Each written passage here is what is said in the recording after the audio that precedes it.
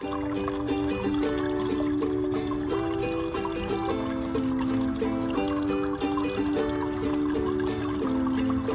today I want to talk to you about compasses.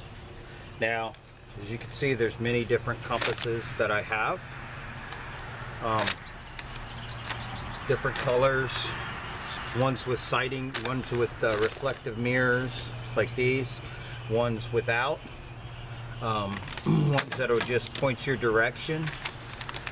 None of these here I put Ranger cord on because I'm still testing them out. I did buy a couple of these just to show you that, yeah, they may work, but they're not a more accurate compass. Like this one and this one are lensatic compasses, which means they're a lot more accurate than a regular compass. I think they're all magnetic.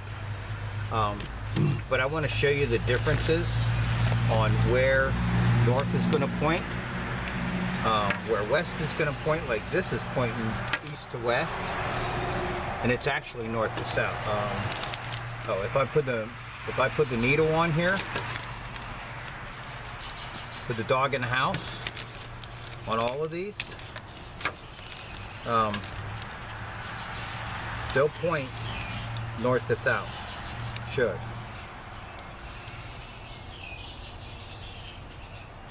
Yeah, that's more correct. So you put the dog in the house on all of these, and they're all going to read different for some reason. Now, I've got it on this map I got from training in at Nellis. I'm going to keep that at 360 and just move that. But find your compass, find which one you're comfortable with. This is one I'm very, very comfortable with. I just put the bubble in there, even it out, and I know, and I move this to show north, and that way I could sit there and point it north, put it on the 0, and I know which way is north. As soon as I level it out, that's north. Okay, why is that important? Because when you get a topical map, you can line this up true north, and it should have a declination on the bottom that shows how far off, and on the bottom of a compass somewhere you should be able to adjust for declination. None of mine have it, so I have to do that in my head. If it's 12-degree east declination, I have to adjust my direction 12 degrees east. Not a big deal for me, but for the average user, they would have a problem. But, you know, this was probably one of my first compasses I got outside the military, and I chose it because, one, it looks like my old military compass, minus the signaling mirror, which I wish it had. It doesn't have these lines, like this lensatic compass has these lines, so actually when I put it on a map, I could line up these lines. Let's just say this was north, and I'd have my and line up north with it. I'd have my direction of 250 north if I was going that way, or west, northwest, if I was going that way, but I'm not.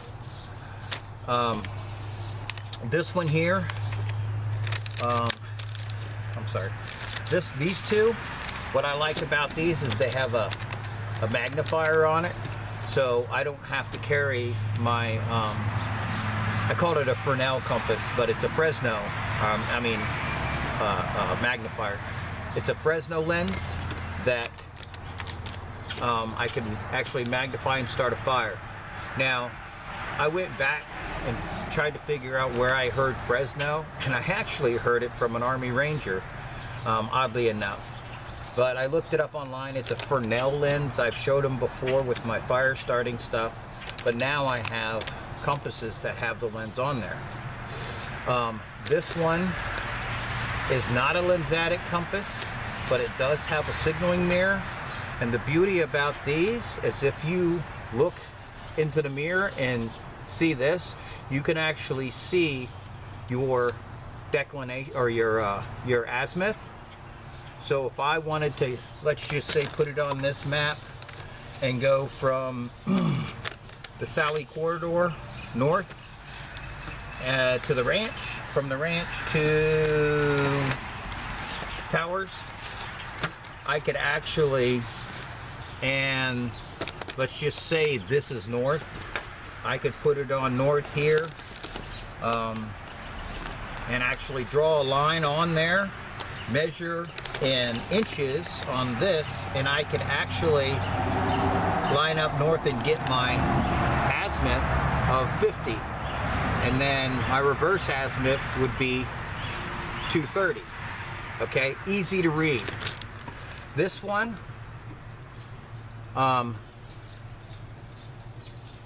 pretty easy to read, but it's got the lines in here, so I could line them up here instead of on the side.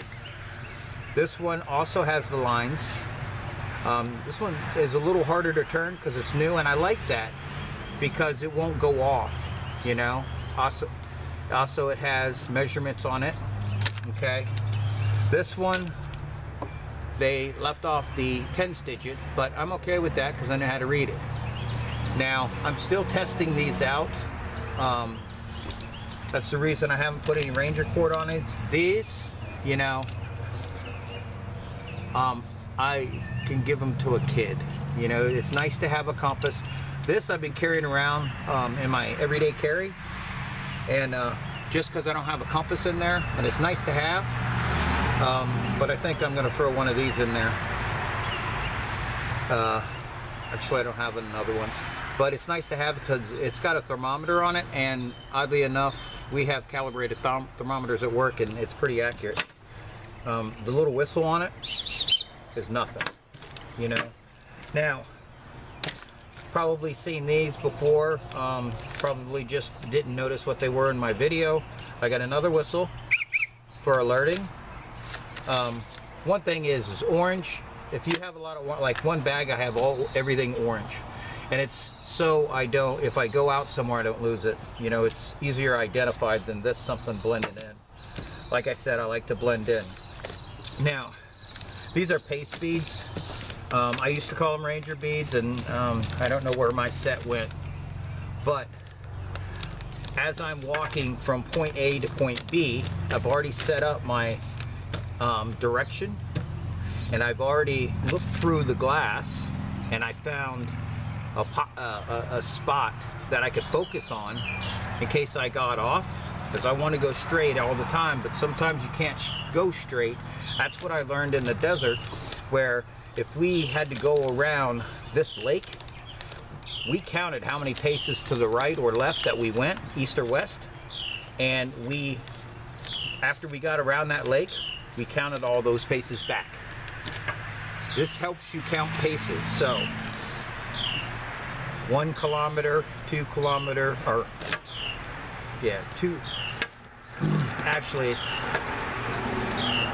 100 paces, which is, you figure out if it's a kilometer for you. 2, 3, 4, 5, 6, 7, 8, and then 9, and then 1,000 kilometers. So, which 1,000 meters, which 1,000 meters is a kilometer. I meant to say meters. 100 meters, 200 meters, 300. So 5 kilometers, which is about 3.1 miles. So that's how you can measure the distance between here and here, because on your map it's going to give you, you know, this far is 10 miles. So you go, okay, yeah, so 2.5 inches is 10 miles. So I'm going to go from here to here. I'm going to go 10 miles this way and just keep going, and you measure here with your beads. Now, what I suggest, you get yourself a compass, you get used to it, play around with it. Get yourself some of these beads. If you want to know how to make them, I'll show you how to make them or send you a link. Really easy. Paracord beads, put it on there. To show you, like I'm going to go out, when I go out in some of the places I'm going, I'm gonna just pace myself, know how far it is between, you know, with miles, since we do miles here, and calculate this with my steps to the miles. And my friends are honking at me, always.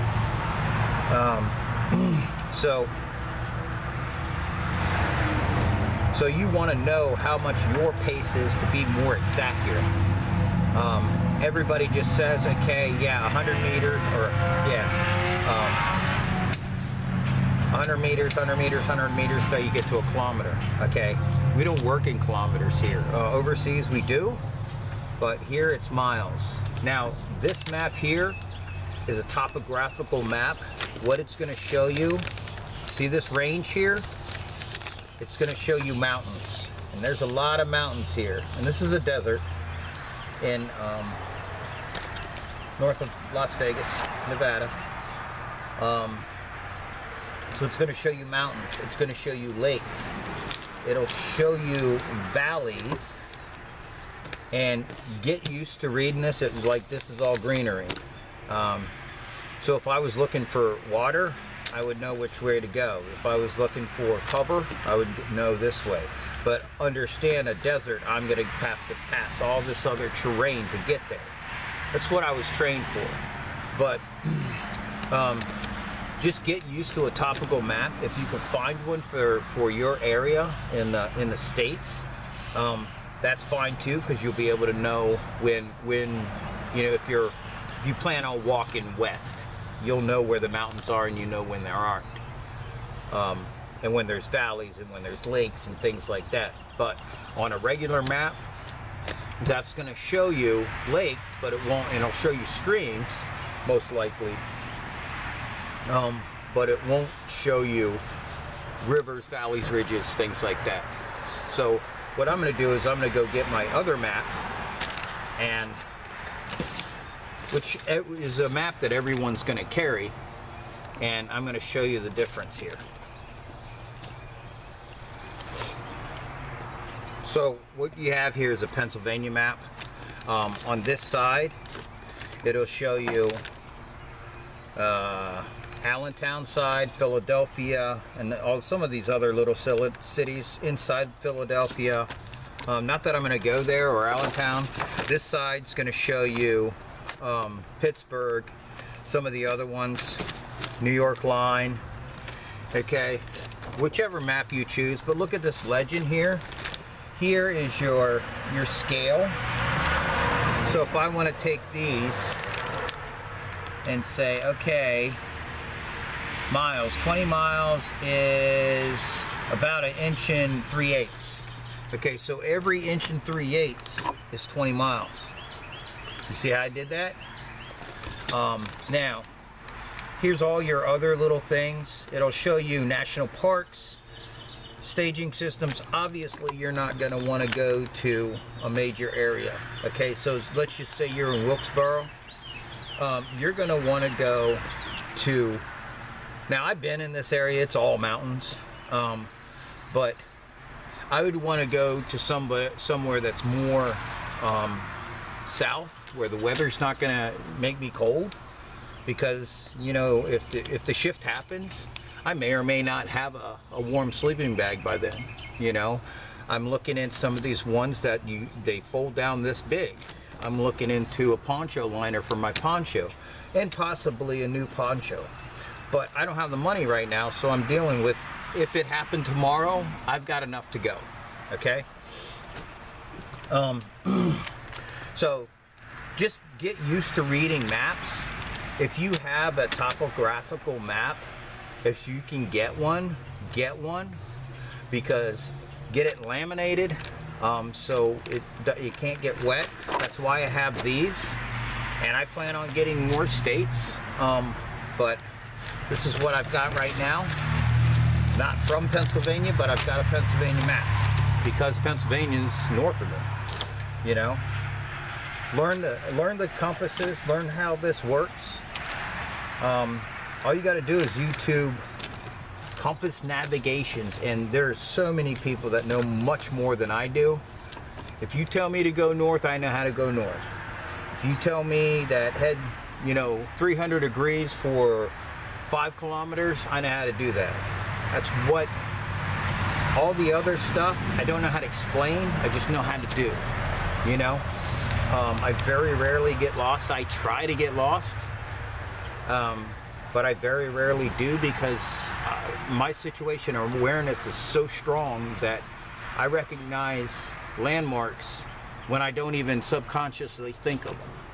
But learn the compasses. Get yourself a Lensatic compass, okay? Preferably one with a signaling mirror already, with the grid lines here so you can match them up to your map,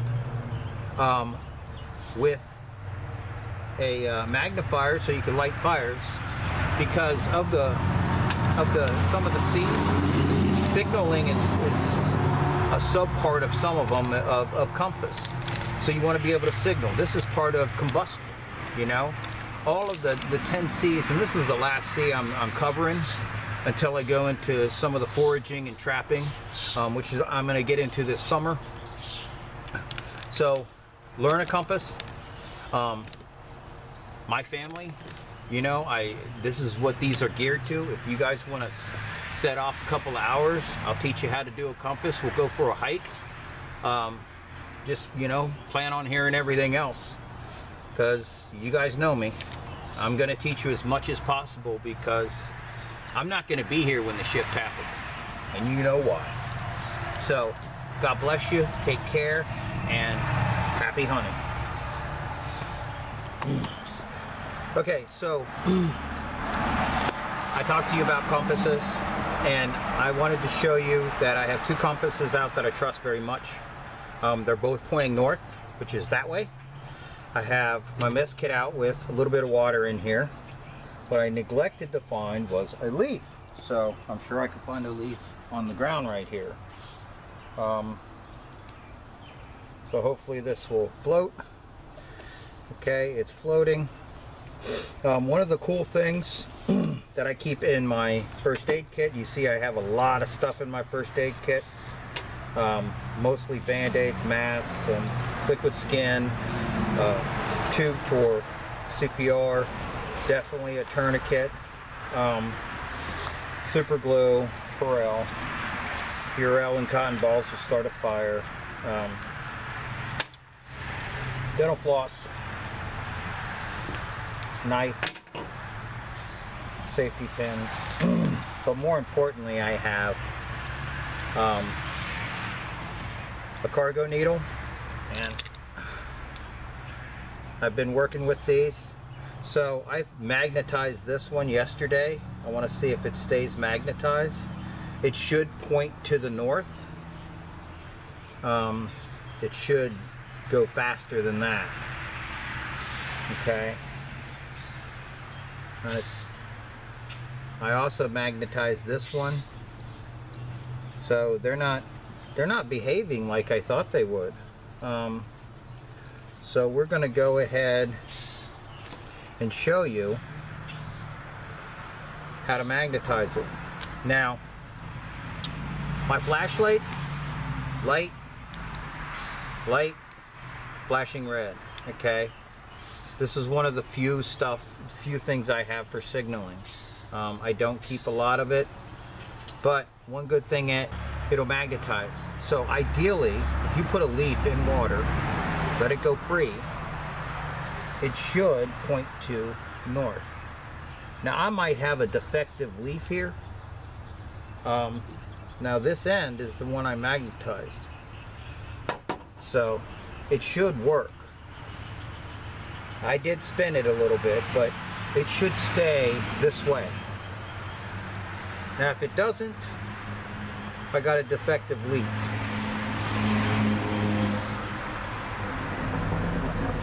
Okay, I think it's stopping. Actually, yep, it's turning back. So, with these compasses pointing north this way, as you can see, it's right in line. So that's one of the ways, but you have to have a magnet and you have to have a cargo needle. And cargo needle was part of this. This is one of the many uses of cargo needles. That's why a lot of a lot of bushwhackers will, actually survivalist bushcrafters, they'll keep a cargo needle taped to the back of their knife, taped somewhere, so they always have a cargo needle.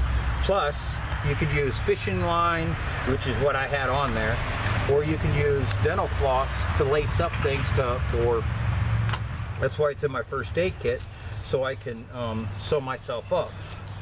I also have, don't suggest this for anybody unless you know how to use them, sutures. So you could see that it's an indentation of the curved sutures. I could also use these for fish hooks if I can ever get it apart. I don't plan on taking this apart very much. So you could see the ends of the suture there. I got 3 sizes.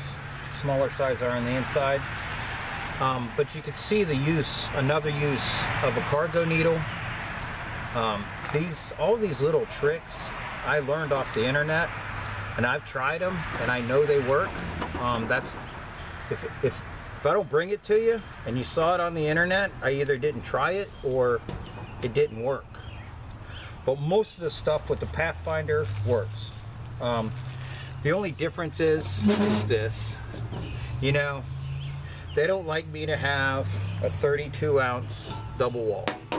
Okay, if I want to make this a single wall, all I gotta do is poke a hole in the bottom. But I like my double wall. Plus, I have other ways of boiling water. So it's all in preference, you know. Nobody gives me comments. Of course, nobody views this because I don't have it out there for everybody to view. I mean, anyone can view this, but I don't have it kind of publicized because I want my family to get this, and I want my family to understand how crucial this is, especially right now with Russia going into Ukraine, talking about trying to take over more, and China's talking about taking over Taiwan. I mean, it's a game of Risk. And if anybody's played that game, Risk, they know that it's world domination is the goal. Now, we don't want to be here when it happens. So, God bless you. You guys take care. Just keep training. That's all I can ask, is you guys keep training. Next week we're going to go into a little bit of foraging and a little bit of trapping, because I got critters coming into my perimeter. We're going to be moving into my new camp. Hopefully I can get all that ready to go for next week and it doesn't rain all weekend like it was supposed to today, or this weekend. God bless you, and you take care.